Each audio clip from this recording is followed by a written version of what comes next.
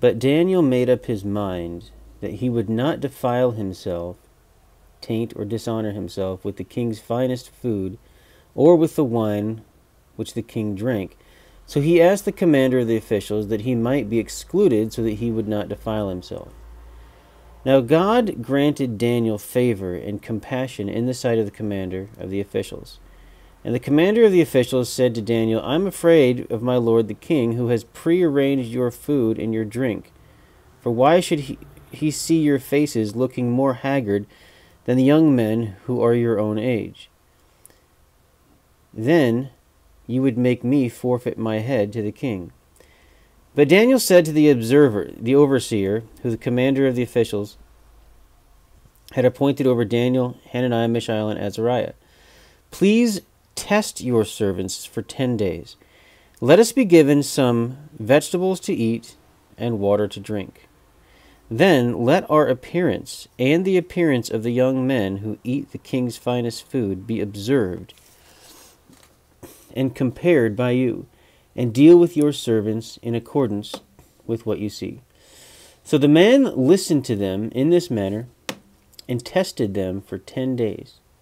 At the end of 10 days, it seemed that they were looking better and healthier than all the young men who ate the king's finest food.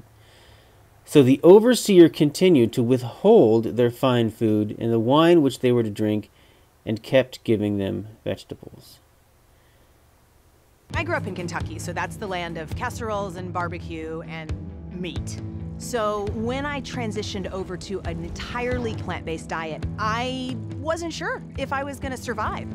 And I actually became like a machine. I got up from being able to move about 300 pounds on the inverted leg sled to moving 585 pounds, 60 reps, times 5 sets. To move that kind of weight, you need more than just energy. You also need strength. In other words, protein. I just couldn't believe that Dotsy, or anyone for that matter, could get enough protein eating only plants. I think one of the biggest misconceptions in sports nutrition is that we have to have animal protein, and in particular meat, to get big and strong and perform at a high level. That's just clearly not true. All that protein that you get when you eat a steak or a hamburger, where did it come from? It came from the plants that the cow ate. I was surprised to learn that all protein originates in plants. Cows, pigs, and chickens, it turns out, are just the middlemen.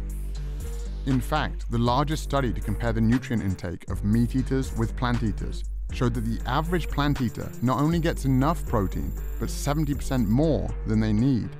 Even meat eaters like me get roughly half of their protein from plants.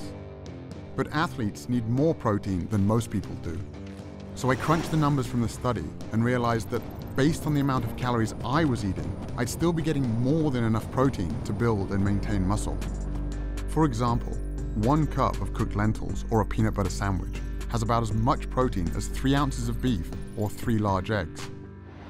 But what about the quality of the protein? I'd always heard that plant-based protein was inferior. Proteins are strings of amino acids, and there are some amino acids our bodies can't make. Those are the essential amino acids. So we have to get them from food. And one of the arguments about animal-based proteins being superior is that plant-based proteins aren't complete, so you're not going to get all the amino acids, and that's a fallacy as well. Again, I was surprised to discover that every single plant contains all the essential amino acids in varying proportions. And when it comes to gaining strength and muscle mass, research comparing plant and animal protein has shown that as long as the proper amount of amino acids are consumed, the source is irrelevant. When I made the switch to a plant-based diet, they were like, I don't know how you're gonna lift that much weight, and you're not gonna be eating anything, you're just gonna eat grass, like how are you gonna be strong? I qualified for my 3rd Olympic team, you know what I'm saying? I broke 2 American records. I won the Pan Am Games. I was like, man, like I think I should have done this a long while ago. Like, why didn't I research this before? Someone asked me, how could you get as strong as an ox without eating any meat? And my answer was, have you ever seen an ox eating meat? I stopped eating meat in 2005. Up to that time, I was 105 kilo, and now I'm 130 kilos. Also at the same time, I set like 4 world records. So when I stopped eating meat, I got stronger and bigger. Okay, so I just go under here. Okay. Yeah. Really take care of your back should really be straight. Get up. At 700 pounds, I could not move the yoke at all. It felt like it was bolted to the ground.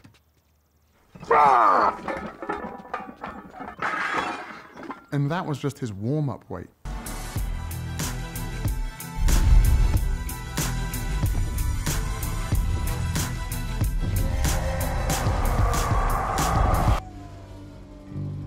So when I was young, I had these fantasies of being super strong, and if someone got trapped, being able to help them get out.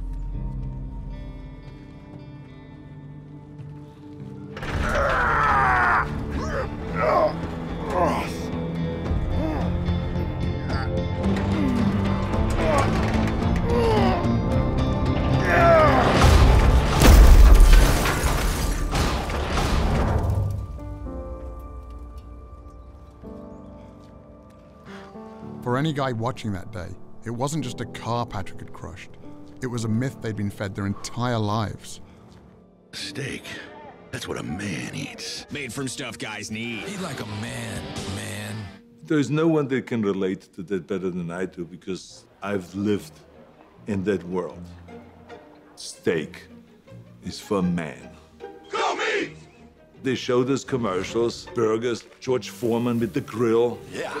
And the big sandwiches and all that stuff. Eat like a man and be full like a man. This is great, great marketing by the meat industry. Serious man food. Selling that idea that real men eat meat. You look like more of a man with a quarter-pounder in your hand. But you got to understand, that's marketing. That's not based on reality. You hit like a vegetarian. I ate my 10, 15 eggs a day.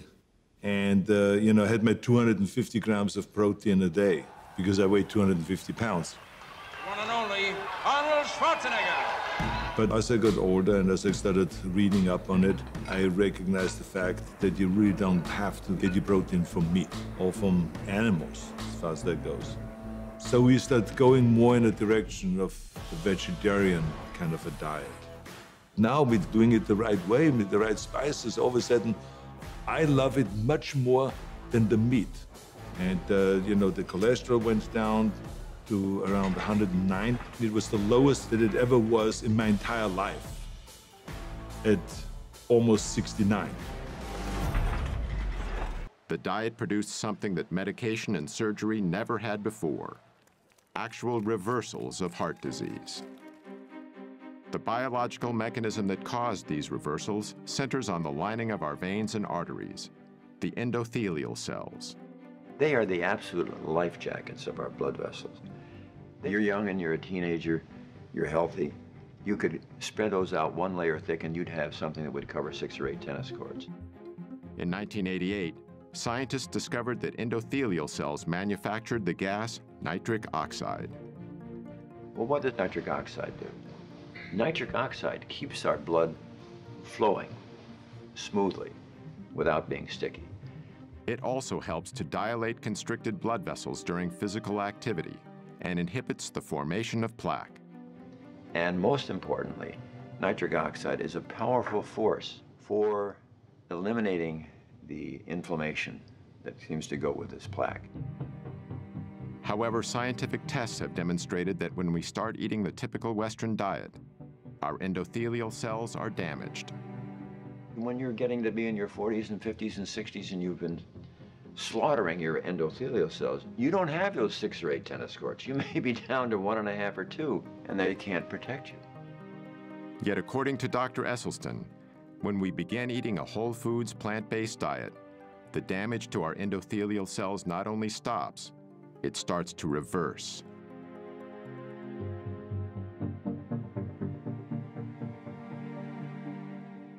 There's a direct correlation between a meal and endothelial function. The endothelium is the lining of blood vessels. It regulates blood flow throughout the body. It knows that a particular muscle group or organ needs more blood flow, and it dilates, it opens up. When the endothelium is impaired, it cannot open up.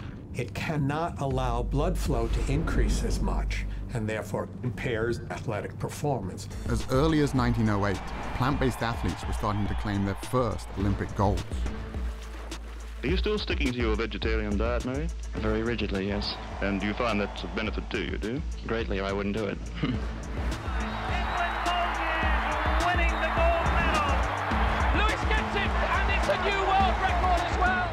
I changed my diet to a vegan diet, and I set all of my personal bests at 30 years old. The oldest man ever to win a world or Olympic men's. A lot of people had doubted me when I first became vegan, but my energy levels increased incredibly. And my iron, my B12, everything that people said would become deficient were amazing. I thought, I'm going to make sure I'm beating them all on the track. I mean, we're all friends, but it was pretty cool to finish my Australian domestic season undefeated. And to win the Nationals was obviously that little cherry on top. Morgan Mitchell, she's tearing away from the field.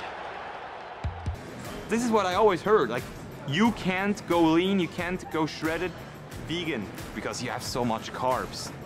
But I'm standing here in the best shape of my life, easy. I already knew that processed carbs, like white flour and sugar, can lead to weight gain. But what I didn't realize is that unprocessed carbohydrates, like oats, bananas, and sweet potatoes, are associated with decreased body fat. An 8-week weight training trial also found that those consuming a normal amount of carbs gained 2.9 pounds of muscle mass, while those in the low-carb group actually lost muscle. A typical bodybuilding diet is a very low-carb diet. So these guys that haven't had a carb in 2 weeks, they're walking around like zombies. I'm backstage eating all the carbs that I want.